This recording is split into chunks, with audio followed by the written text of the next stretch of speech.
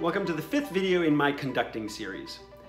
In the first 4 videos, we talked briefly about what a conductor is doing, about the baton and how to use it, about tempo or speed, dynamics and style.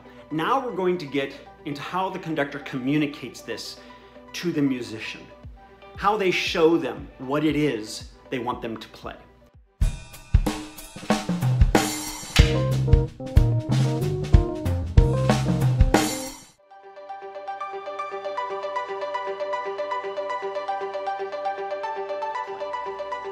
Music is a linear art form. It happens across time.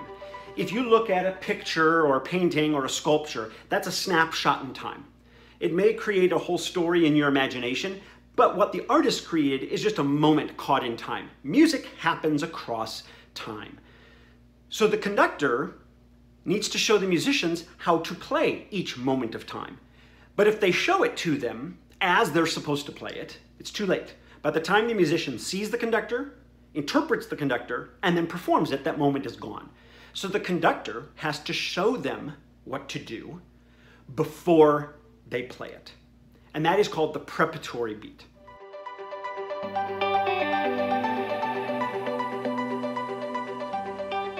What a preparatory beat is, in its simplest form, is the motion the conductor is making one beat before the musician is supposed to play, showing them how fast to play, how loud to play, and with what style. That is the preparatory beat.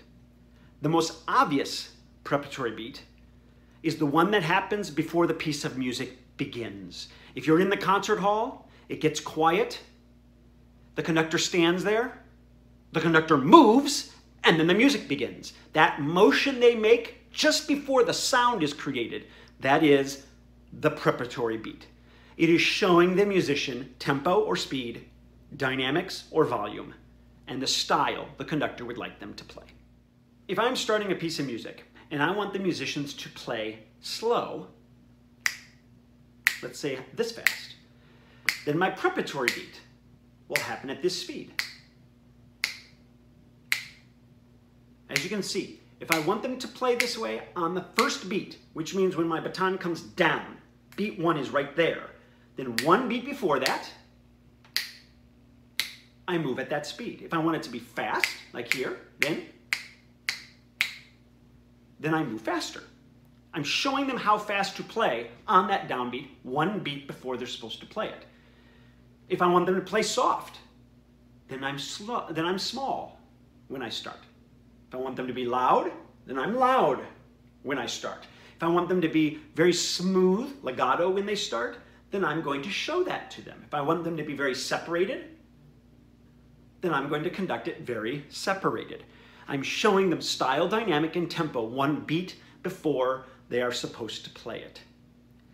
If it's on the downbeat, which comes down, beat 1, then my preparatory beat will go up so that I can come down into the beat. If they're going to be doing it on beat 2 and I'm in 4/4, beat 2 comes in, 1, 2. It's an inward movement. So my prep beat will go out, out, 2, so that they can see beat 2. If it's on beat 3, which is an outward motion, 1, 2, 3, then my prep beat will come in, prep 3. And if it's on 4, which is up, then my prep beat will go down, up. It'll go down, play on beat 4. So I'm prepping 1 beat prior to the beat they're supposed to play on so that they know how to play that beat.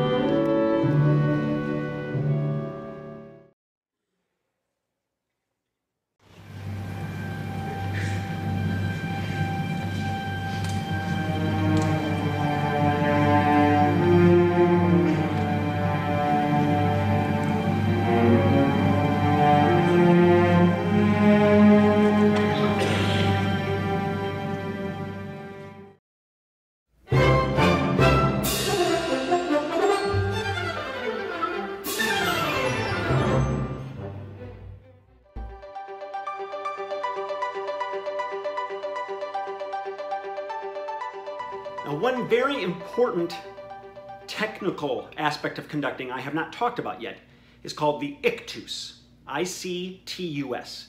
The ictus is actually the point within the conductor's motion that shows the musician the beat.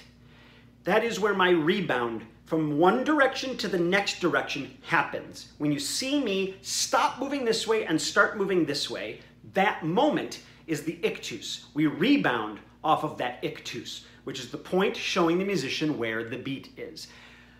When I'm working with students, one way that I try to help them to really cleanly be able to show an ictus is by getting more wrist action. Within the bigger motion, there's a tiny little flick of the wrist that creates that ictus. There's two ways I like to explain it to them. If I have a drip of water on the end of my finger and I'm trying to get the water off my finger, I flick my wrist. You can think the same with the baton. If the water's at the end of the baton, I'm trying to flick it off the wrist, off the baton. Another way to explain this to them is the analogy of a hot stove. If my hand is the stove and it's hot, when I go to touch it, my hand comes off very quickly.